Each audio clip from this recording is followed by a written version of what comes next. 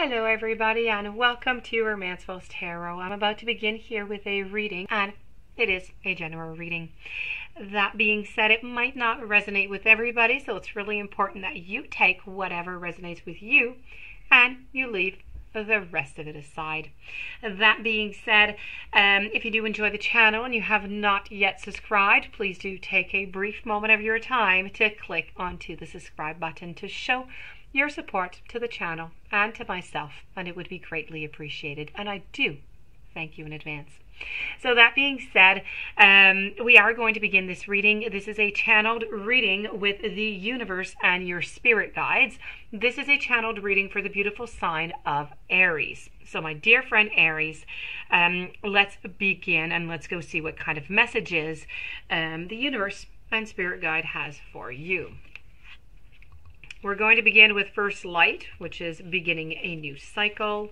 We also have Fogged In, we have Gates of Triumph, and we have Grace and Attitude. As usual, take whatever's good with you. If you only have two messages that are good for you, then those are your messages.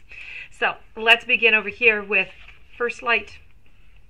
This is all about a beginning of a new cycle. A new day has begun in your life. You are at the beginning of a new cycle. It's time to release the old and to start again. Wipe that slate clean. Although it's often difficult to release familiar routines, situations, or relationships that no longer empower you, it is now time to set your sights onto the future and to let go of that past. Now, the universe would like you to know that the traveler here, because these are all travelers, the traveler, which is you, faces east towards the sunrise and affirms that a new day and a new cycle has begun.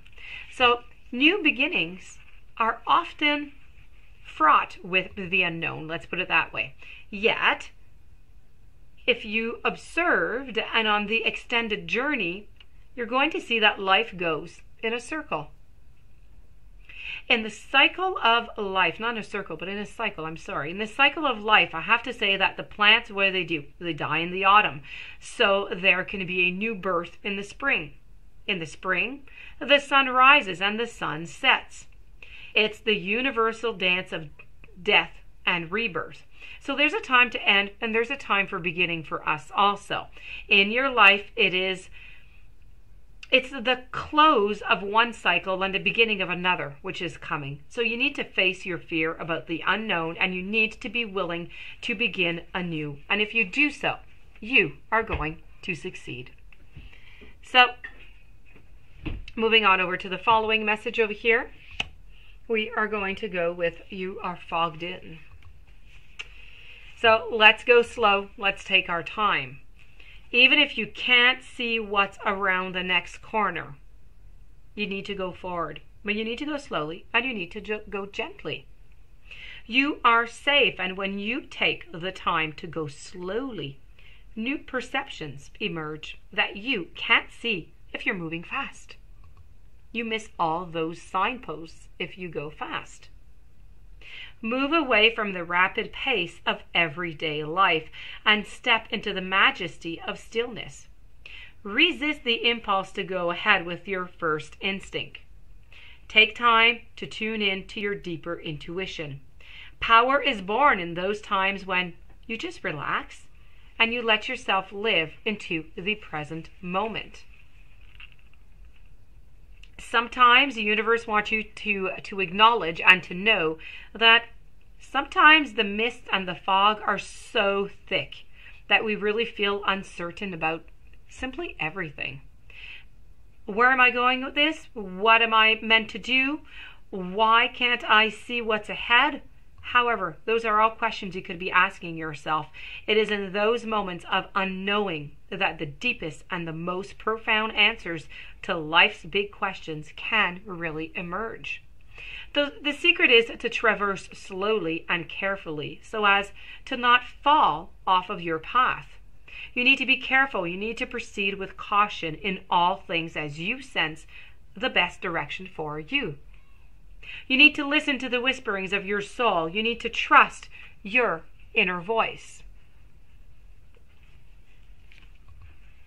Moving on over, we're going to go to the gates of triumph, and this is success expands in your life. The gates of triumph are waiting to open deep and wide for you. Inner and outer success is coming your way.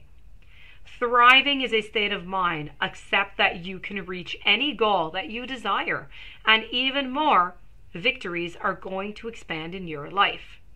The more you feel it, the more love, the more prosperity, the more fame, fortune, and will are going to pour into your life. Now, the universe wants you to know that arriving in a foreign hamlet, rests a flower or placed around the sacred traveler's shoulders, because this again is a traveler. We have to say that there's challenges that you're going to be faced with, that you're going to overcome, and this is about welcoming with open arms. If a situation knocks you over, what you need to do is you need to get up and you need to brush it off yourself. You need to discover what you've learned. You aren't a failure if you fall down, only if you stay down. So keep going and believe in yourself. This is what true success is. So you need to acknowledge your accomplishments in life. They are more than you imagine. Victory, good fortune, and triumph, they are all at hand. You need to move slowly, and if you fall, you need to get right back up. And the final message from the universe and your spirit guides is grace and gratitude. Through gratitude, joy simply expands. The secret to expanding joy is to cherish the preciousness of life and everyone and everything around you. It's simple, it's easy, it's so very powerful. Be grateful for as much as you can. Thankfulness is modern day alchemy, and it can yield happiness, grace, and peace, but beyond your imagination. The secrets to a remarkable, fulfilling journey is to allow gratitude to flood you at every juncture. No matter what twists and what turns are ahead into the road on your journey, whether you are comfortable or if you're uncomfortable, whether you're confident or you're unsure, no matter what you are experiencing, even if your challenges seem unsurmountable, feeling grateful is going to ease any challenge. You need to replace the darkness with light and allow you to hear the chorus of the angels. Your entire life can simply transform when you take that time to fully, deeply, and profoundly allow the grace of gratitude to fill you. And this, my dear friend Aries, does conclude your beautiful reading with the universe and your spirit guides. I do hope that you enjoyed. I do hope that it brought you some interesting insight to bring upon your path. If you do have any questions, you would like a reading, all my information is right below into the YouTube description box. I wish you a beautiful day. Thank you for being there. Please don't forget to subscribe before leaving, and I will see you tomorrow with a new message. Many blessings to you.